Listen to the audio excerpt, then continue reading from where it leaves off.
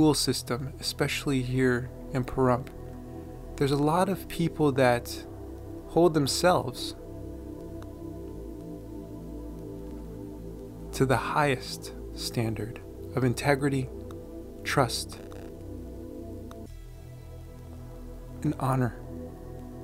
That's what I've noticed. I've been paying attention for quite a few years, because I'd like to believe that I'm the type of person who, if there was a better way, I would definitely go for it. But I realize too, you have to observe.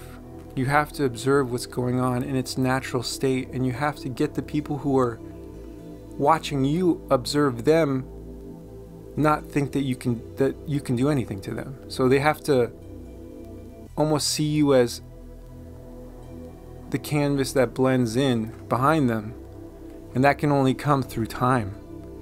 With time, people get comfortable and they show their true colors, and that's what I love. I love that kind of scale. That what is that called? Exponential curve. The exponential curve of life. I love it. I love it. So have a great day. We love you. Peace be with you.